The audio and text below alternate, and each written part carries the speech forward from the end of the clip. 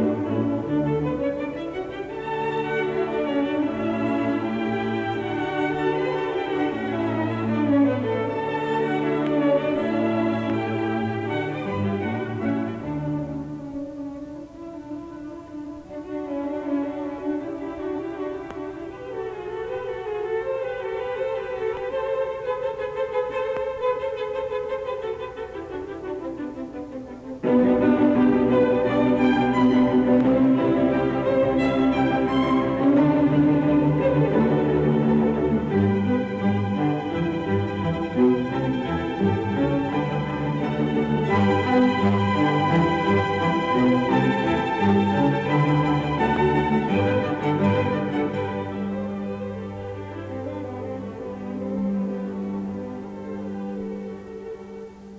music we just heard was composed by the Chevalier Saint-Georges. It was music of the latter part of the 18th century. Saint-Georges was an African, the son of the Marquis of Langley and an African woman slave born on the island of Guadeloupe. From Guadeloupe, his father took him to France, to Paris. And it is there in Paris that he grew up, and he became one of the most famous composers of the time. He was a contemporary of Mozart, a contemporary of Haydn, a contemporary of all the composers of that period, people like the last son of Johann Christian Bach. And he was not only a composer, but he was also a violinist of note. He was also a swordsman, a tremendous champion swimmer, an equestrian. He was a man, he was a Renaissance man, you could say, in Paris at that period. But Saint-Georges was not the only African composer at that period. There were many composers, Africans, composing what we tend to call classical music at that time that was comparable to the best music that the Mozarts and the others played. Are they still playing his music today? They are still playing his music today in concerts in Europe and concerts over here. While the greater part of the history of African people took place on the continent of Africa, what can you tell us in a general way about the African presence in early Europe? Well, the African presence in early Europe can go back, way back to Grimaldi man, so about 40,000 years ago. And if we adhere to the scientific... 40,000 you said? 40,000 years ago. If we adhere to the scientific conclusion of Sheikh Anta Diop, that man was born in one place at one time, the monogenetic theory that was backed by scientific evidence, the Grimaldi man, when he moved to Europe during the period of the last glaciation and stayed there. And over a period of 20,000 years, conditions changed, he changed, and so eventually the Grimaldi man became white. And the origins of the white race stem out of the Grimaldi man. And that went on for a long period of time. But towards the time of the Roman period in England, where it was said at one time that there were Africans in Britain well before the English as such came there. There were Africans there during the 3rd century AD. There were Africans there in the Roman army, and there were Africans there afterwards, long afterwards. So all throughout that period, we know that there were Africans in Scotland, in Ireland, in England, and there was a race of Africans called the Silures, or the sons of the blacks, they call them, in what the historians call transmarine Scotland. And they lived there in the 10th century, and they had an African king. And from that period of time, we Africans were predominantly all over Britain. What happens, and if we listen to David McRitchie, who was an archaeologist in the past century, in the 19th century, we will remember that he said that to call the British or the English whites is in fact unpure, is not actually correct, because the English are a people who have been mixed and have had the blood of Africa running through them. So this is a known fact. Not only McRitchie, others, Dr. Kenneth Little, who's a famous anthropologist in England, in Scotland, he maintains the same thing, and he backs it with scientific evidence. There has been skeletal remains in England to show that, in 1951, they found a cemetery with about 250 skeletal remains dating back to 235, 238 AD, and they were found to be the remains of Africans who had been there. So constantly... Who had been there not as slaves. Not as slaves, no. Remember that these Africans were not there as slaves. They were in fact as conquerors, as soldiers, and many of them later on, towards the beginning of what you call the Tudor period and the Elizabethan period. They then began to come there as soldiers, as artisans, musicians, as even later on, as even they came there as, they were there as scholars. And it's repeated throughout the history of that, of Europe at that time, that there were African scholars very much in evidence. And remember that, at a time when slavery was at its height, they had these men there. So Africans did not go there in a menial capacity. They went there as not conquerors to devastate the land, but their presence and their prestige offered something to the culture and the civilization of Europe. This is something that has been swept under the historical carpet and something that we need to understand. You have written on the image of African women in early Europe. What can you tell us about the image of the African woman in Europe, specifically looking at Greece? We can look at the African woman as an African goddess, an African queen, an African Venus, and they were not only looked upon as in a physical way as seductresses. They were looked upon in that capacity because when you look at the goddesses of Greece, all the goddesses and the gods too of Greece had their origins from Africa, from the beginning, from Zeus himself and Zeus and his son. Then there are the goddesses like Artemis, who is the goddess of wisdom. There was Minerva, who was also one of the great goddesses. There was Diana. There was, and all of them stem from the goddess figure of Isis, and again, who was a goddess from Kemet and from Africa. So that was there already. African women looked upon in that fashion, and they were looked upon again in a kind of spiritual fashion, because many of the people who could perform, who were looked upon as people who could perform miracles and things, were African women who were deified. Even in Portugal, people like Fatima. Fatima was a Moorish woman who was married to a nobleman, and she died in a tragic. And when you go to the shrine of Fatima, that is who you go to. That is who you go to pay reverence to. You go to pay reverence to an African woman who has been deified. Now you said that almost all of the Greek goddesses were actually African, had an African antecedent or African model or what have you. Why is it that African American students, white students in America, and pretty much across the world can read all of this Greek literature and not know this? Again, it's because of something that many of our scholars talk about, our African scholars. We know it's gone on for a long period of time. The falsification of history. This has been the main cause. The changing over, in making of Greece the origins of Western civilization, when we know that has not been the case. And it is because of that that everything seems to start, as we remember in the early stage, Greece was not the conquering country in Africa before. It was long after that, during the time of Alexander. Later on, they became conquerors. But before that, they were there, they accepting from the teachers in Kemet. They learned from the teachers. Pythagoras, you just named them, the whole line. We know that from when we read Stolen Legacy by George James, Professor George James. So these things have been hidden. But even Herodotus tells us about the origins of the African people in Kemet, not only of Egypt, going all the, I say Kemet, but using the origin, but Egypt.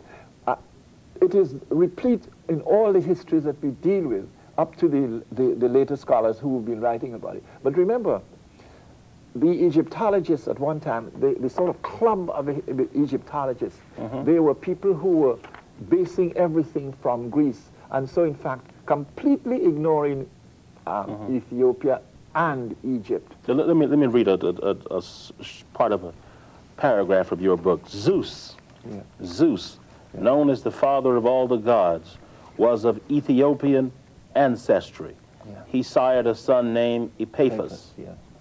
The great Aeschylus, tragic Greek poet, said of Zeus, and thou shalt bring forth black Epaphus, thus named from the manner of Zeus engendering. Expound on that a little bit, please, if that's possible. What is possible to say is that the God concept and the goddess concept, something that most mythology, Roman mythology and Greek mythology, is based on the works of divine people, men who are giants, gods and goddesses. So to base your literature, to base your culture on gods and goddesses makes you something sublime, so it makes you something like the Creator. It was to keep Africa out of it totally means that Africa can lay no claim in the histories of the world to having that divine God force behind in its people. That's on a spiritual value, which is essentially an African value, the spiritual value that comes way back from our belief in Manhattan, going all the way through the teachings of all the teachers, the African teachers, not only in Egypt and in Ethiopia, but also in the Sudan, and the teachings of Africa, and also the teachings of Africans in the two first civilized and cultured country in Europe, which were Portugal and Spain. Why that is so, we know it is through the Moors. The Moors having gone there, conquered there, and brought Spain and Portugal to the position in which they held. Would you tell us who the Moors were and what their contribution was all about? Well, I can only use the words of Dr. Chancellor Williams, and he puts it straight that the Moors were Africans.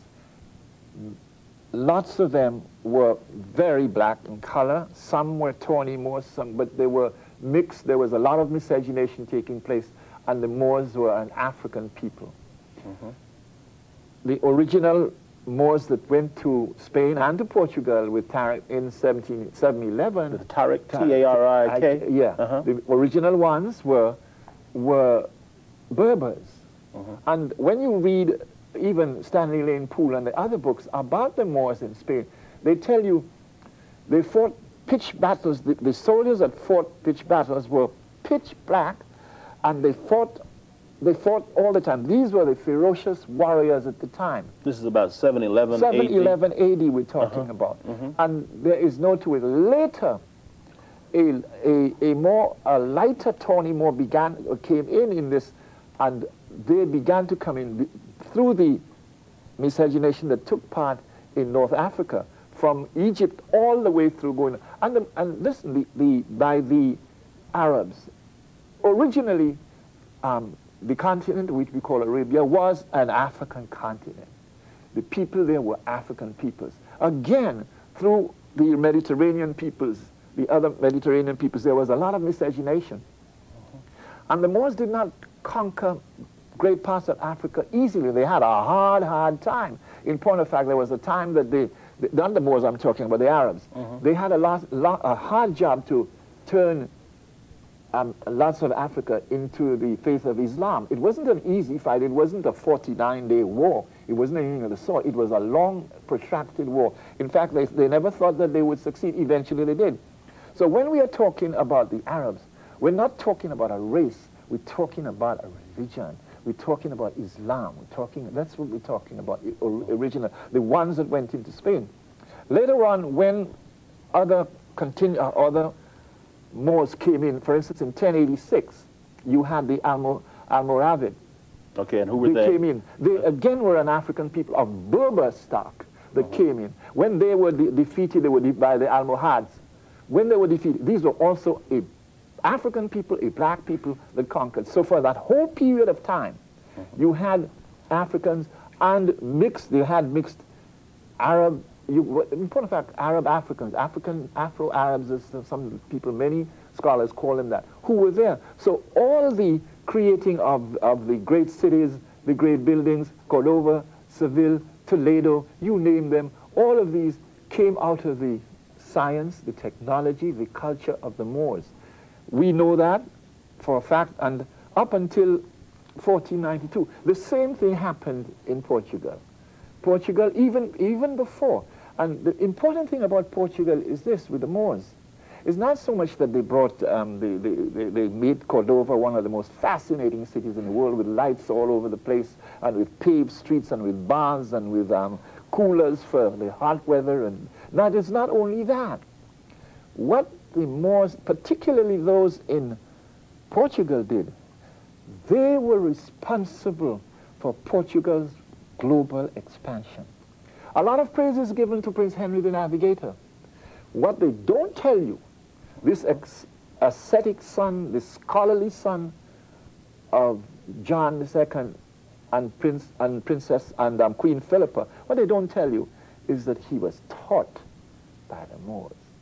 Ibn Battuta and others taught him. He learned all his navigation from the school of the Moors there at the time. Cartography, everything he learned, the compassing, everything. He learned it. And it was through him that you had your people like Vasco da Gama, Magellan, Cabots, and later the Christopher Columbus going across the world and conquering places.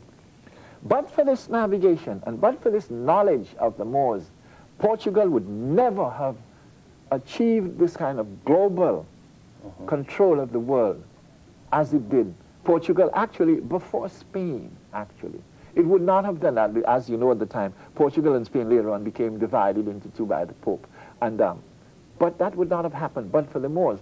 Credit is not given to the Moors. In fact, Stanley Lane Poole, in the last sentence in his book, the story of the Moors in Spain, he says, what the Spanish did not believe, did not understand, is that they had killed the goose that laid their golden egg. That's how he ends his book. That's the last sentence. Which means in driving out the Moors, and they drove out the Sephardic Jews at the same time, who went to Hamburg and went to Amsterdam and other places.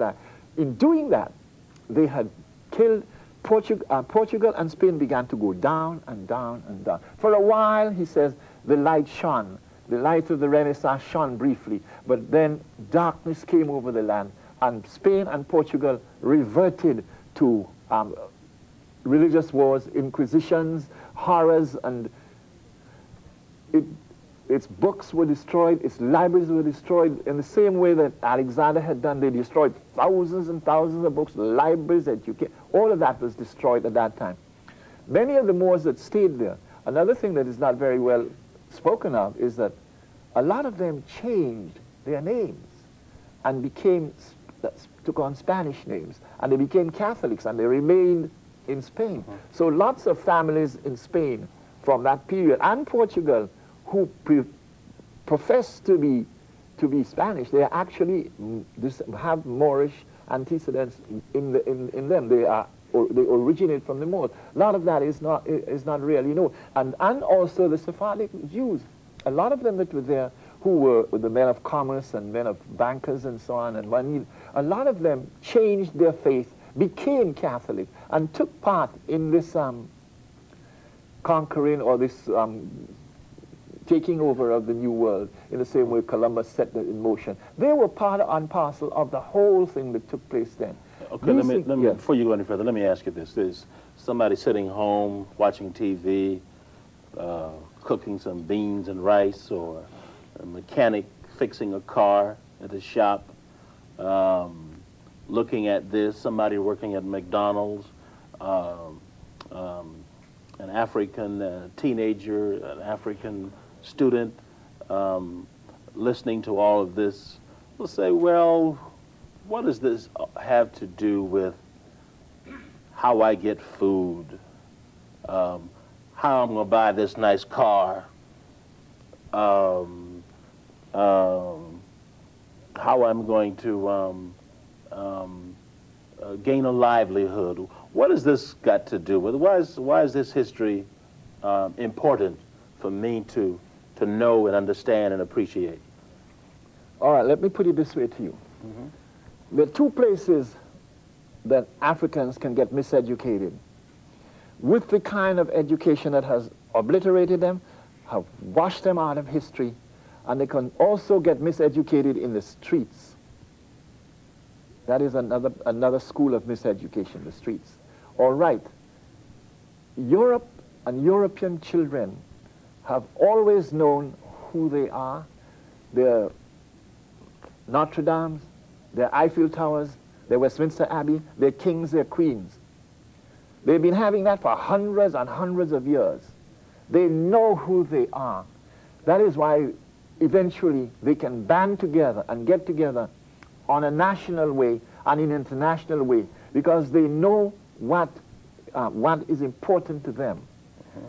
Chancellor Williams again wrote, he gives this story, and it's a very short story. He says, some years ago, there was an African elder sitting around walking through one of the rural areas, and there was an archaeologist from Europe, from England, coming there looking for the Sumer people, and asked him about, where are the Sumer people? What happened to them? And this African elder explained, my people, the Sumer people, they lost their history, so they died. Our children and ourselves have been living a living death, not knowing who we are, and we don't care who we are. You can only get on at terms dictated to you by the people in power. You can't go further than there if they say you can't go further than there. No matter who you are, we cannot dictate our own terms. We cannot control our own lives. What is more, we cannot control our own minds because we do not know who we are. To get a car perhaps can be an easy thing, but you can go to prison. It's just as easy to go to prison as to get a car in this society. When you know who you are, you become a person. A person without a history is a non-person. Can you feel that tension is rising? We hear voices, gunfire in the night. Astronauts to entrepreneurs, their contribution